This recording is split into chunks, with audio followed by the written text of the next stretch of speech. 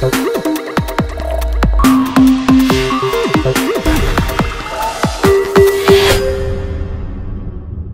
everyone, welcome to my channel. This is going to be my Sephora play box for the month of, what month is this? November, my birthday month. What am I talking about? I'm slipping.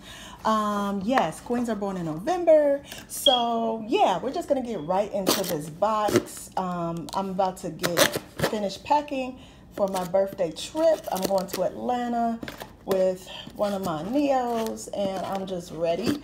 So if you don't know what the Sephora Play Box is, it is a $10 a month subscription box, which comes out to like $10.80, at least for me. I live in Minnesota, and that's how much I pay per month. You get 5, ooh, y'all saw that was close. Y'all get, kids, don't use knives to open up stuff. You get 5 beauty products, and then sometimes you get a 6th item, because that 6th item would be your, what do you call that? Your fragrance. So you either get hair, makeup, or skincare, and you also get a 50 beauty insider points for making a $25 purchase and up, and then you also get a guide that tells you the theme, which I guess is merry and bright. And these are the items that are in the box, which it looks like it's going to be some interesting stuff going on in here. So actually I look pretty happy. Yes, this right here. So yeah, let's just get right into this box. Wow, this bag right here, I'm loving this. They've been using this bag for the last 3 boxes, and I'm really happy about it because I use these boxes and I put other stuff in it, so I really like that. These are the items inside. So the first thing we have is this Victor & Rolf Flower Bomb. This stuff right here is so bomb. I love how this smells. Like, if I need to buy another full-size perfume, it will be this. The only full-size perfume I have right now is the Monguerlain, and it's just bomb. And I like this because it has like a light, airy fragrance to it, but it smells really, really sexy, so you can wear it year-round. So yes, I'm really happy about having more than one sample of this around to take with me when I travel, like tomorrow. The next thing we have is the Coconut Micellar Makeup Melter. Okay, now this is new right here. It says it dissolves all makeup, even long wear. Okay, so let's see what it looks like. They probably have a seal on this because they don't have a seal. Cool. But oh, it's clear. Well, clear-ish. It feels real thin. I don't feel any granules or anything in it.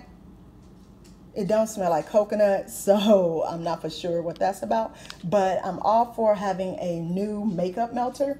I don't know if you've seen my other videos. I've done reviews on a few makeup melters, and I'd like to see how this one compares to the Urban Decay, which I'm really, yeah, I'm gonna attach the video. The next thing we have is this Clinique Pep Start.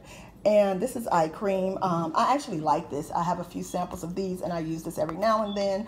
It's supposed to like brighten your under eye. Where did that come out? So it's a nice little cream.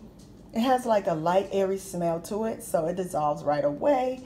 And it's basically used for that, just to give you that extra oomph underneath your eye. And I think that's why they chose an orange bottle, to show that it's just like waking up your eyes. So this, I do recommend this. Now this right here, I haven't even heard of this brand before. This is the Christophe Robin, and it's the Cleansing Volumizing Paste with pure Razula clay and rose extracts.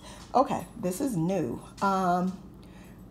This 85% of natural original formula brings immediate volume and thickness to fine hair without weighing it down. Apply on wet hair, massage into the scalp, emulsify, then rinse. Apply the volumizer conditioner with rose extracts on lengths. If needed, hair is left with incredible volume and body at the roots. Okay, so, okay, let's see what it looks like. Oh,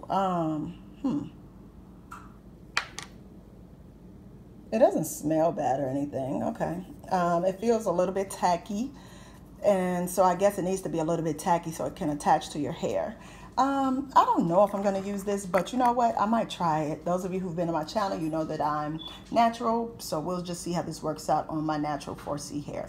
The next item I have is from Makeup Forever, and it is the Ultra HD powder. Yeah, that's what it says, Ultra HD. Okay. Yeah, I'm struggling to get this box open, and it shouldn't. I believe I have a sample of this already. I haven't used a lot of it, but this right here is a really nice amount of sample product. It has a little thing. I'm not even gonna open it, but yes, this is a clear, y'all see I'm struggling. This is a clear powder, and basically you can use it as a setting powder or a finishing powder. I've used it as a setting powder before, and it left like a semi-white cast on my face, so I don't know if I'm gonna be using it again. I will say it does keep my makeup in place, but maybe this is a different formula. I don't know, and I can try it out and see if it works better. But yeah, this will just be chilling until I have a day that I don't have to, you know, worry about my makeup. The last item, yes, it's a cream lip stain. It is not red. Sephora, red is dead. Don't, dang it. Okay, I'm on a struggle bus. Jesus. Yes, yes, yes, yes, pink tea. So I'm really, really happy that they gave me a color other than red. I love nudes. And as you can see, Sephora has increased their color range. They have 90. It starts at $14 in the US, and it's 18 if it's Canadian dollars. Yeah, I really, really need to see. I mean, it's a really, really small sample, but you know what? If it's good enough, I'll go and buy the actual full size. Oh yeah. Oh yeah, that's pretty. So this might look like a mauve pinkish nudish color on me, and it's so funny because if you look at it in the package, it doesn't look exactly how it looks on my hand, but I thought this was going to be a nude, but as you can tell, when it's on the skin, it does have a different look. So again, just like on the lady's lip in the picture, it looks like it's a nudish brownish pinkish undertone, but on my hand it looks like a pinky type color.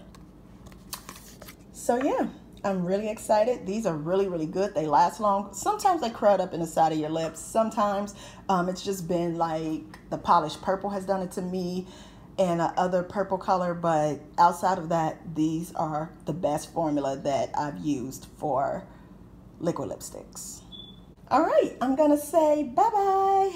Thanks for stopping by. Make sure you hit me up with a subscription. Hit that bell so you can get notified whenever your girl drops a new video. And I just appreciate you guys being there. So until next time, I'll see you guys later. Drop any questions below, and we're out.